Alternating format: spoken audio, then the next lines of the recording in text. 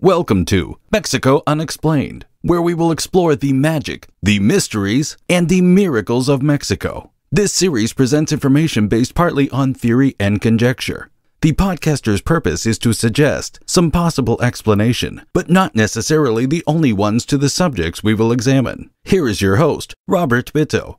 Welcome and muy bienvenidos to episode number 145 of Mexico Unexplained, where we examine the magic, the mysteries, and the miracles of Mexico.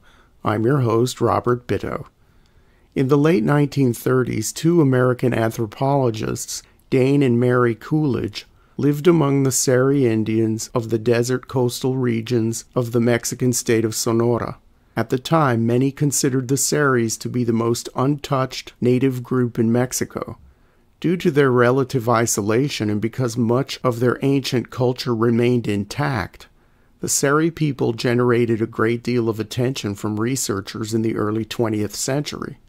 Knowing that the fragile culture of the Seri people was in danger of being lost, the Coolidges went to the desert shores of the Sea of Cortez to live among the Seri for 6 weeks. They were interested in talking to the elders of the tribe to document ancient myths and legends specifically. A certain legend that Dane Coolidge had heard about while living in the States intrigued him a great deal. In the Seri mythology, there exists a story of a group of white giants who landed on the shores of Tiburón Island sometime in antiquity. While living among the Seri, the Coolidges made sure to ask the tribal elders to recount the tales of the mysterious foreign strangers. It eventually became a chapter of their book published in 1939 called The Last of the Seris. The Seris call themselves Comcac, and the name Seri is believed to be a name given to this group by the neighboring Yaqui people. Seri may mean people of the desert, but this is not certain. Some researchers also believe that the name comes from the language of the Opata people to the northeast of Seri territory. The Seri are not related to other neighboring indigenous groups. Their language puzzles linguists and is considered a language isolate, in that it has no related languages that exist anywhere. Seri is only one of the 4 language isolates in Mexico and today only has about 700 fluent speakers. The first contacts that the Seri had with Europeans date to the late 17th century. Outsiders had very little interest in Seri territory, which they considered to be too harsh and not viable to develop or exploit. Missionaries arrived in the 1690s and were met with hostility. Unfounded tales of Seri cannibalism kept away curious foreigners for centuries, although stories of gold on Tiburón Island brought a few curious fortune hunters from the United States and other parts of Mexico. In most cases, those bitten by the gold bug did not make it out of Seri territory alive, succumbing to the elements or meeting their demise at the hands of the less than welcoming Seris. According to the Seri creation story, there were once 12 bands of Seris originating from 12 sisters. These 12 bands once roamed the entire length of the northwestern shores of the Sea of Cortez in the modern Mexican state of Sonora, with part of one band living across the sea in the eastern coast of Baja.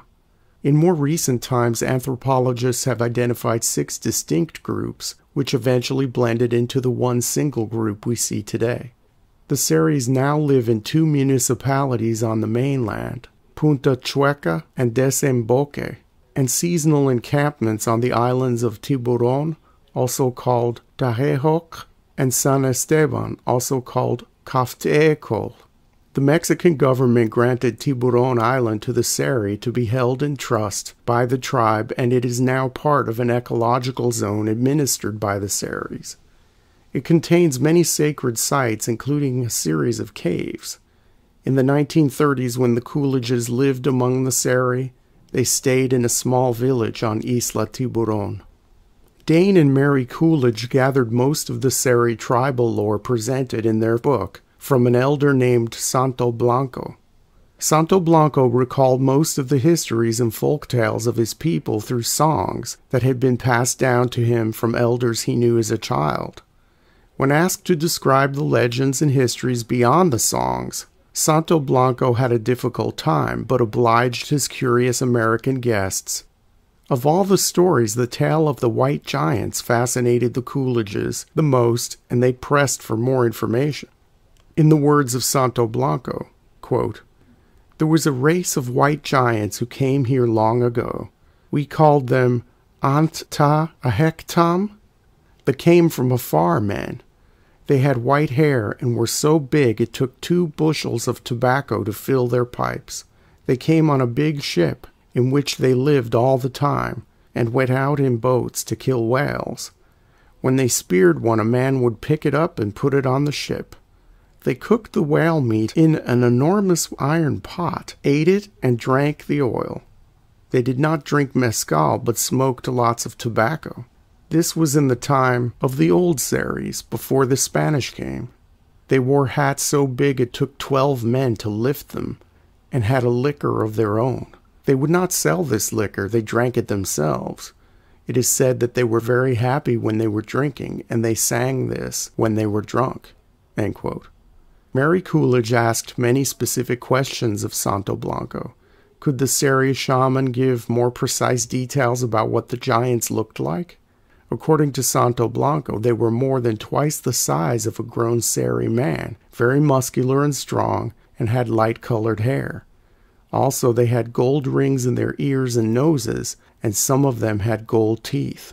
When Mrs. Coolidge asked about the size of the white giant's boat, Santo Blanco gave an interesting reply. He said, quote, "It was so big that 4 whales would not fill it.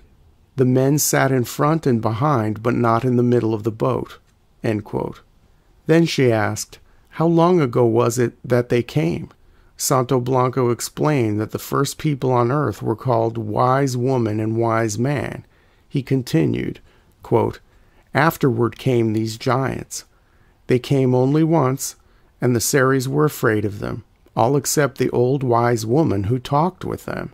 They took 4 families of Seris away with them, who were all afraid to go. The giants promised to bring them back when they returned, but they never came back. The giants stayed at Tiburón a year and 4 months, cooking their whale meat. Their paddles were so big that each stroke would push them half a league. They did not row backwards, they paddled forward. They had no sails on their small boats. 2 men paddled, 1 on each side." End quote. In the interview, Santo Blanco continued to describe this strange landing party. Quote, "There were many men and 1 woman on the ship, and they told the ancient Seris that there were many more like them in their country. They lived in big houses by the sea. These giants took the old man who composed the Song of Giants to their ship and told him about their home. They said that in their country they hunted deer so big that only a giant could kill one. The captain told the old wise woman its name was Ap-Karo.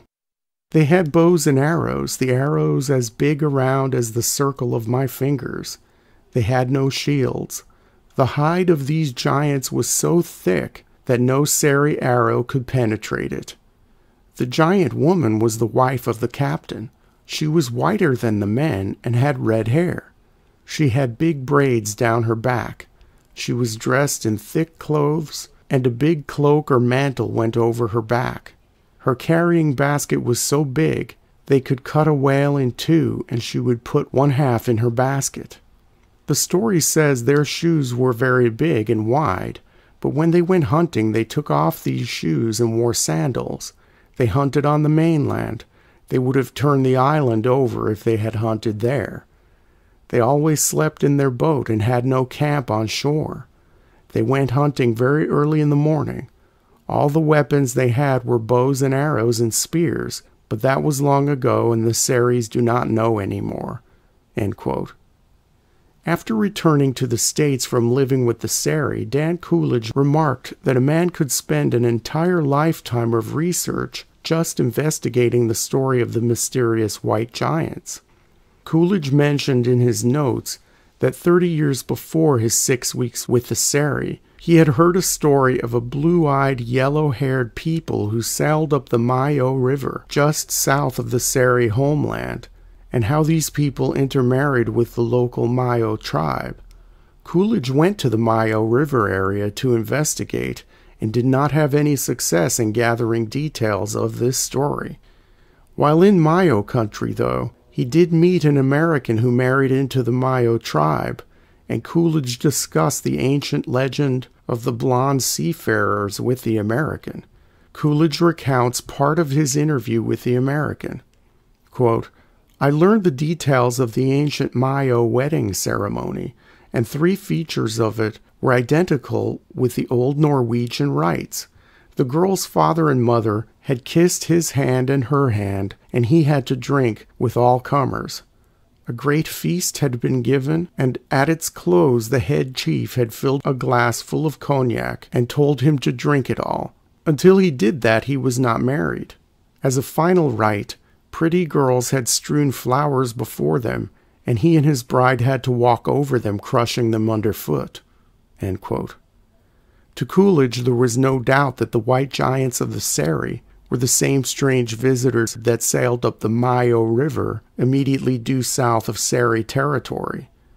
He noted that the giants had no firearms, so they were a seafaring people who probably arrived before the time of Christopher Columbus.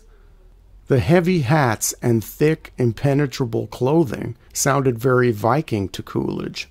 Some researchers theorize that ancient Norsemen arrived at the opposite end of Mexico in the Yucatan 1,000 years ago, during the post-classic period of Maya civilization, and clues of this may be found in the ancient Mexican myth of Votan.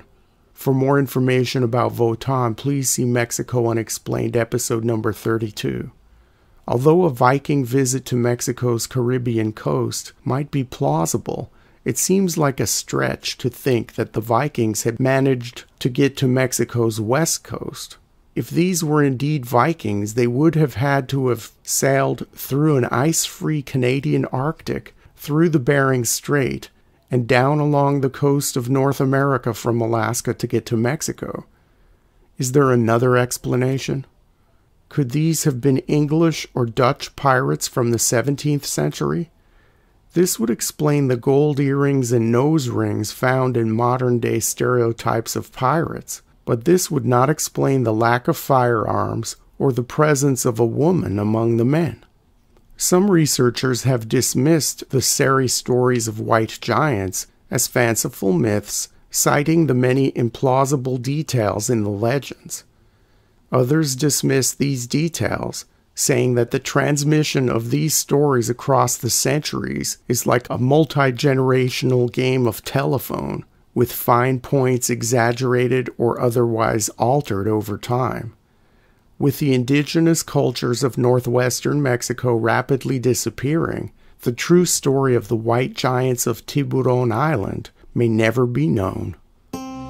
Thank you once again for listening to another episode of Mexico Unexplained. Remember to like and subscribe to us on YouTube and follow us on Twitter. Tell your friends by sharing these shows with others. Please go to our website, MexicoUnexplained.com, for references, illustrations, and for free access to transcripts of past shows. Please visit Amazon.com to purchase the book, Mexico Unexplained, to get a hard copy of The Magic, the Mysteries, and the Miracles of Mexico. We appreciate your kind attention once again. Until next time, thank you and gracias. Thank you for listening to another episode of Mexico Unexplained with host Robert Bitto. For show summary, relevant links and commentary, please check out our website at mexicounexplained.com. Like us on Facebook and be a part of the conversation. Adios and hasta la vista.